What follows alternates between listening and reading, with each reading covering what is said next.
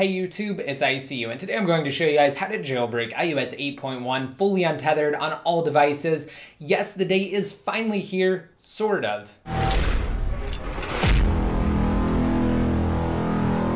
Now, as I alluded to preceding the intro for this tutorial, there is somewhat of a catch to today's jailbreak, considering the fact that Sarek, the creator of Cydia, has yet to update either Cydia or Cydia Substrate, the two main components that enable the distribution of third-party tweaks via one unified graphical distribution platform, again being Cydia. This jailbreak will merely enable root access and SSH, which is by default the very rudimentary definition of an actual jailbreak. So essentially, this tool will merely enable root access. So while it won't necessarily be for your everyday user as of now, it is intended for jailbreak developers to update their tweaks and to update things like Cydia and Cydia Substrate in Sarek's case for use on iOS 8. Now, with that being said, because most of you, like myself, probably aren't jailbreak developers, you can essentially jailbreak now to take advantage of this current opportunity, because we have absolutely no clue when Apple will release an updated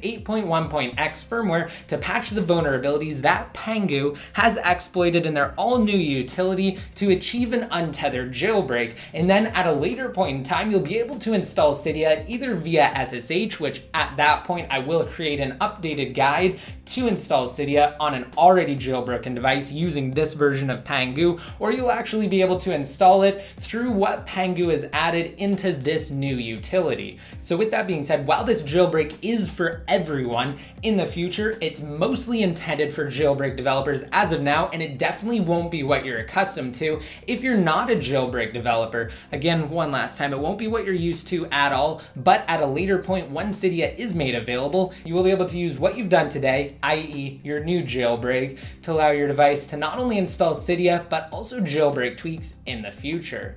Now, also to provide some really quick info on the utility itself, which is Pangu for iOS 8, it's actually from the same team that brought us the untethered iOS 7.1 through 7.1.2 utility called Pangu. So here we have the first iteration of Pangu for iOS 7, followed by the updated version, which was just released today for iOS 8. I will have a link for you guys down below in the more info that not only contains written details on Pangu, but it will also have a download link for you guys, which by the way is exclusive to Windows for now. So I have Windows running here on my computer, and if you're on Mac or OS X, you will either be able to run it in a virtual environment, or you'll be able to actually boot into a separate partition that has Windows installed, and you'll be able to jailbreak that way.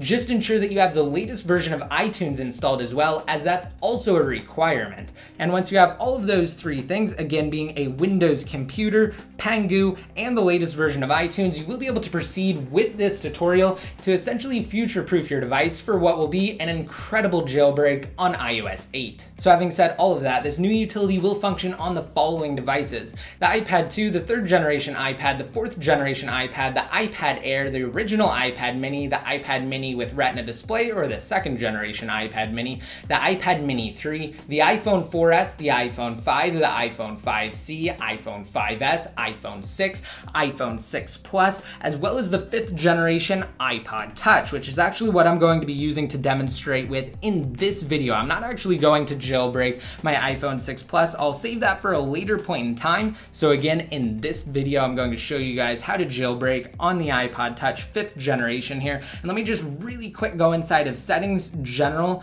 About, and down below at the bottom for the version, you will notice that I am indeed running iOS 8.1. You can see the version does confirm that there.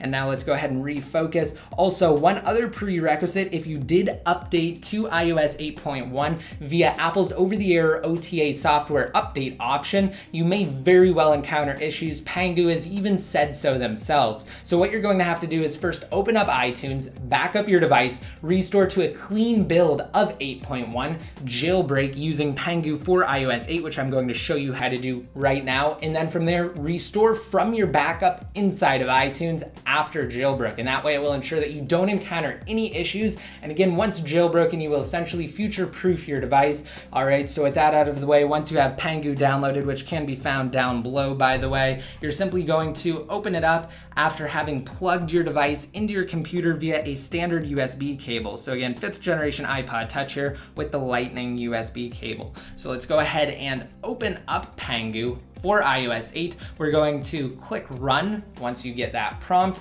and then from here it will essentially identify your device. Now it has identified that this is an iPod Touch. Let's go ahead and zoom in here, and after having plugged your device in and Pangu has recognized it, I definitely recommend leaving this box at the bottom unchecked. It will just install a third-party Chinese distribution platform that you do not need. You will be able to install Cydia at a later date regardless of whether you have this checked. So in your case, definitely leave it unchecked. I'm going to actually have it checked in this video just so I can show you guys what it installs. We're going to leave it checked, and then we're just going to click on the blue button down below. I'm also going to leave my iPod Touch up on the display here so you can see it throughout the duration of this jailbreak process. We now have a progress bar inside of Pangu for iOS 8 here, and from what I can tell so far, it's 2/6 of the way done.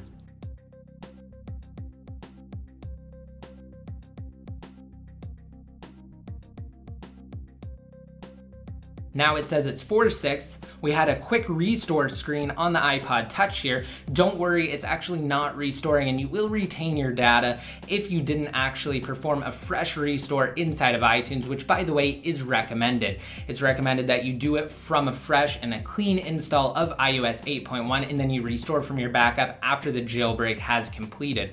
But either way, you will retain your data, and that's just customary of Pangu to go through that step. So again, I'm going to leave my device connected here, and I'm also going to leave it up so you can see approximately how long this particular jailbreak process should take.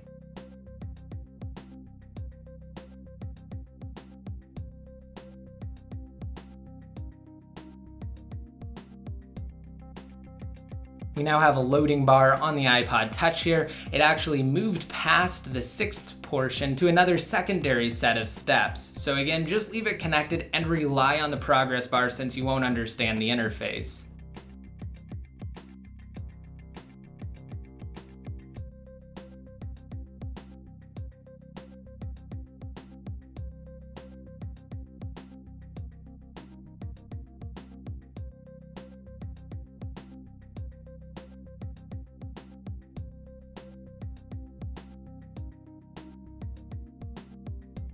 All right, the progress bar has finished on the iPod Touch. I actually heard the connecting sound, so it should power up here shortly. And as you can see, we now have the iPod Touch up. I'm going to slide to unlock over here, and inside of Pangu, it's just stuck at that portion of the progress bar. So I'm going to swipe over here, and we're going to tap on Pangu New. It's an icon that should appear on your device. Let's go ahead and get a close-up here. As you can see, it says Pangu New on the iPod Touch. So I'm going to simply press that, and we're going to tap on Trust, similar to the previous version of Pangu. So let's go ahead and refocus here. The utility does continue, and the progress bar looks like it's finished. So let's wait for the iPod Touch here to finish doing its thing and boot back up.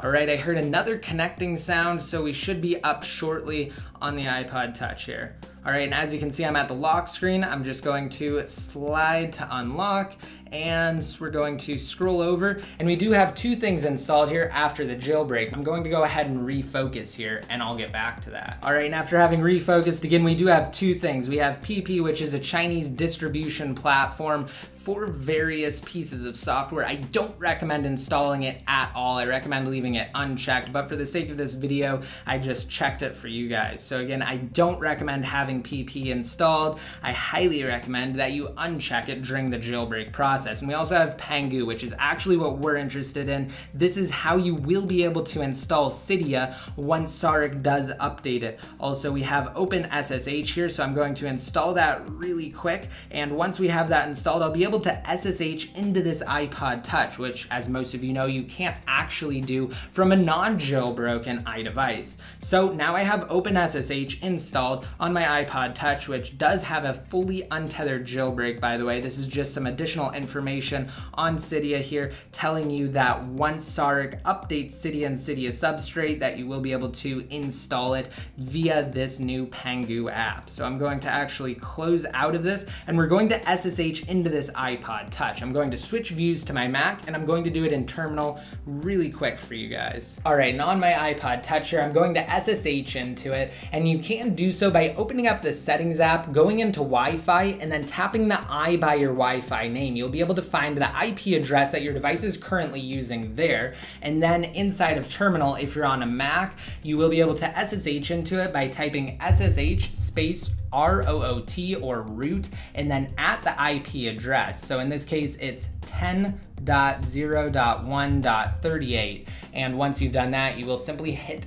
return or enter on your keyboard, and it will attempt to SSH into your device, which again, in this case, is my 5th generation iPod Touch here. And then it will ask you to authenticate it. I'm going to type in yes, Y-E-S, and then it will ask for a password. It is always Alpine, A-L-P-I-N-E, on a newly jailbroken device with OpenSSH installed, unless you change it after the fact. So I'm going to type this in really quick, A-L-P-I-N-E, and there we go. We have root access on the iPod Touch. I'm actually going to zoom in here. So here you go. It does confirm that we have root access on the 5th generation iPod Touch. We are fully SSH'd in now. This is just the proof that this jailbreak does indeed work, and it enables root access. So I'm going to close this terminal window, and I'm going to say a couple concluding notes. And really quick too, as one last piece of advice, if you happen to check the box to install PP when jailbreaking, you can essentially uninstall it by opening up the Pangu app here,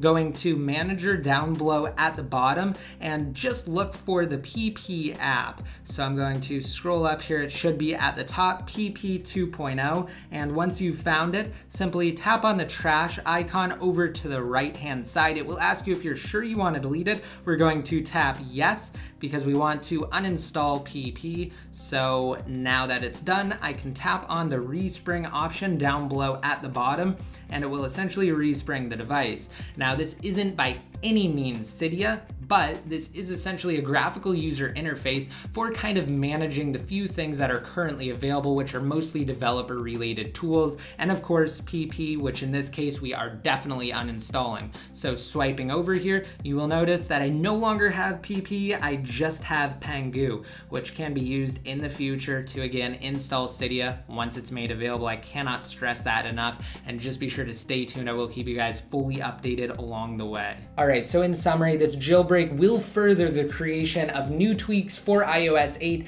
and the development of Cydia for the latest firmware. It will also allow everyday users to future-proof their device by performing the steps outlined in this guide. I highly recommend jailbreaking now, prior to Apple actually releasing a new updated version of iOS 8 to patch the vulnerabilities exploited. So jailbreak now when you can, and once Cydia is made available for iOS 8, I will update you guys, and I'll let you guys know what you can do from there and how you'll be able to install it to take full advantage of your newly jailbroken device. Again, this does work on every single iOS 8 based device. And if you guys like this video and you're extremely excited for your untethered jailbreak, just be sure to rate it up and leave a relevant comment down below in the comment section. Once you've done that, go to bit.ly/getfreeapplife or freeapplife.com inside of mobile Safari. After hitting download, press the home button, open open the app, and if you're on iOS 8, like I'm guessing most of you are, download the temporary secure profile, which is strictly used for associating your device with its proper account in a more secure manner on the latest firmware. It's never even installed on your device, as it's immediately deleted once your account has either been created or reassociated. After that, simply download sponsored apps for points and refer friends for even more points. And said points can be used to obtain various prizes, including paid apps, gift cards, and electronic devices. All right, and also I am planning on holding a new giveaway soon. Stay tuned for that. And also let me know what you're most excited about with this new jailbreak in the comment section down below. Again, so many things will come out of this once Cydia is updated to support iOS 8. I hope you guys liked this video. I hope it helped you jailbreak. Be sure to click subscribe down below if you're on the main page of this video next to my channel name to be notified immediately once I create new videos covering the updated version of Cydia as well as tweaks for iOS 8. And if you guys want to be updated more often, again, such as when I create new videos covering things like jailbreaking and even upcoming Apple products like the Apple Watch, be sure to like me on Facebook and follow me on Twitter. And until next time, this is ICU signing out.